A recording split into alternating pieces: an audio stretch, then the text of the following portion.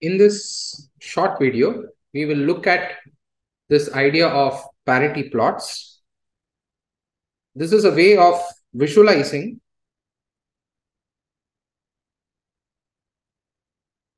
how well our model fits the data. Okay. So for instance, we have this, what we have been doing so far.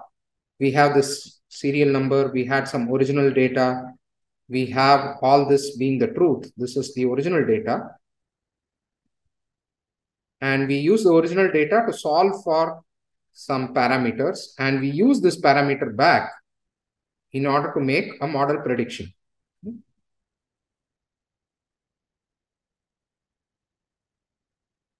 For example, the linear model that we have been seeing so far. Okay. In this case, typically we have this x at the first data point and y at the first data point. So if it is a simple linear model, okay. Now, in this case, we have, of course, as we saw in great detail in the last couple of videos, something on this sort. Now, typically, you would plot the usual, what I'll call the physical plot, which we'll also see in some detail in the next video, is you plot the original data. Okay. The original data could be something of this sort. So these points are the experimental points. And then you draw the fit. Okay. The fit here is some line of some best fit line.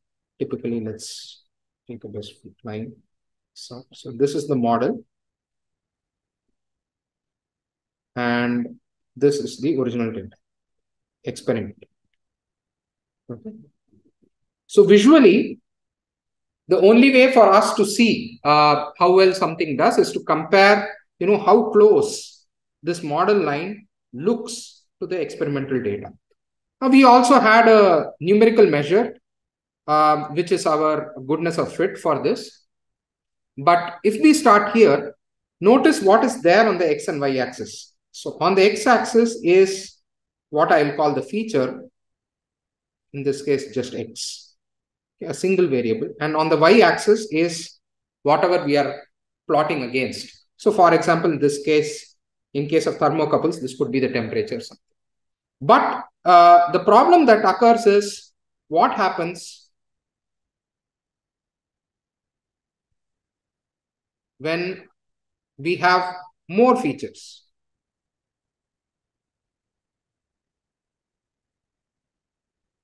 What do I mean by more features? For example, you could have x location and y location. So we'll call it x1, which is x location, x2 of the first thermocouple point. So we are now thermocouples on a plate, as I said in the last video. And you have all these. Let's say in this case, I have drawn 5 thermocouples. So this could be the first point. And all we are trying to find out are what are the x location and the y location of this point. So those two go as input.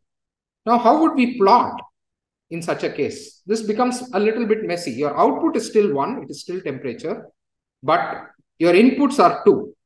Now imagine when you have 3, at least in this case, you could draw an x, y, and a z axis, and then maybe draw a surface plot. Okay, so in this case, you will have x1 and x2, and this would be temperature, and then you would have to draw a surface plot. And that already becomes a little bit hard to visualize. Okay, so hard to visualize.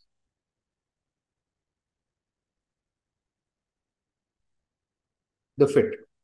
Now, worst case scenario, as we will see, of course, in engineering problems, it's not just 2, but you could have 3.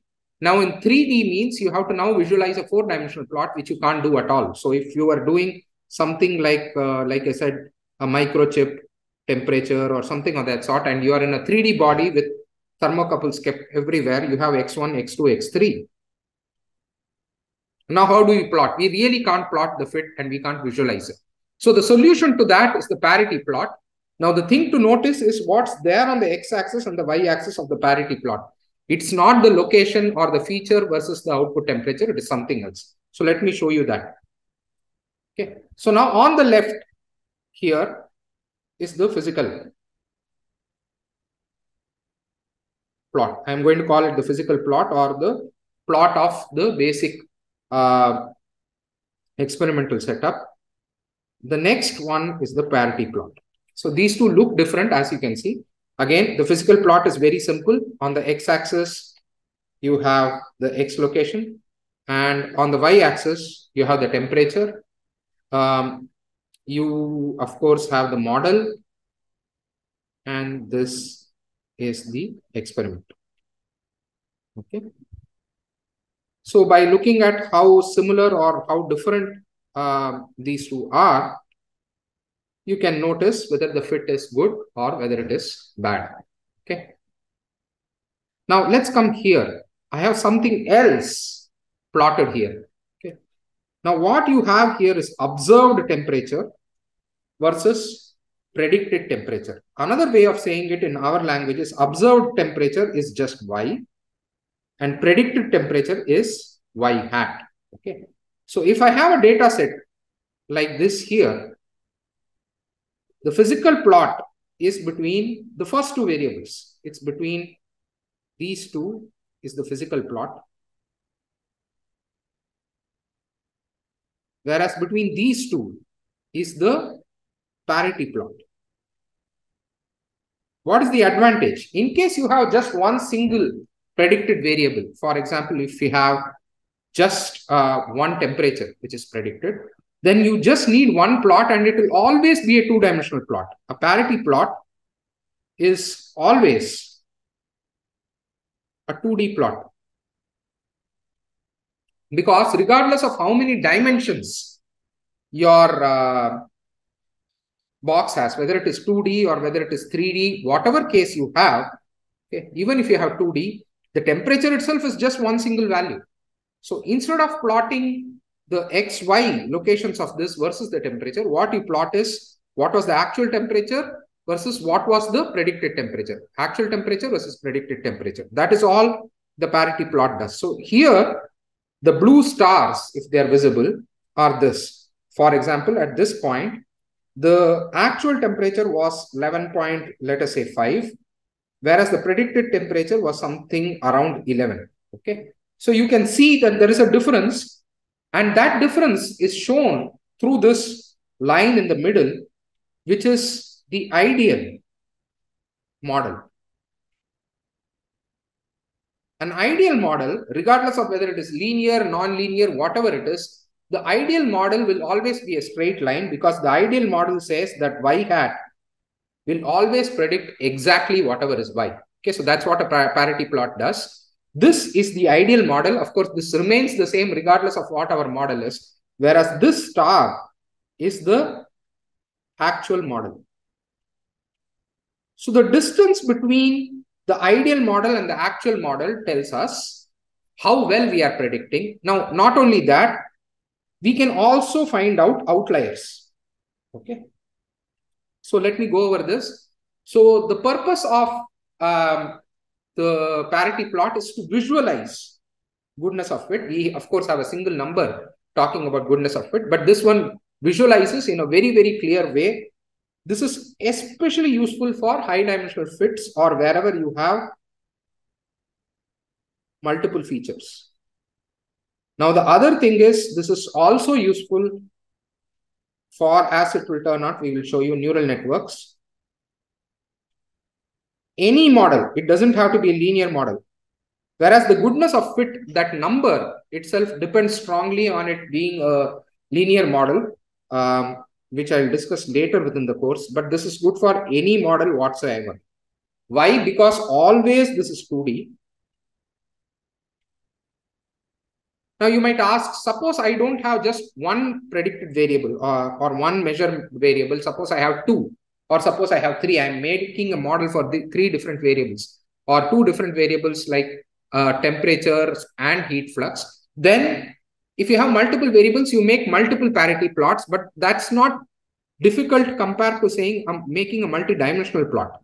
You will always have only a few predicted variables. Okay, so you will have 2, 3 for usually for engineering applications, we typically don't have more than 3 predicted variables.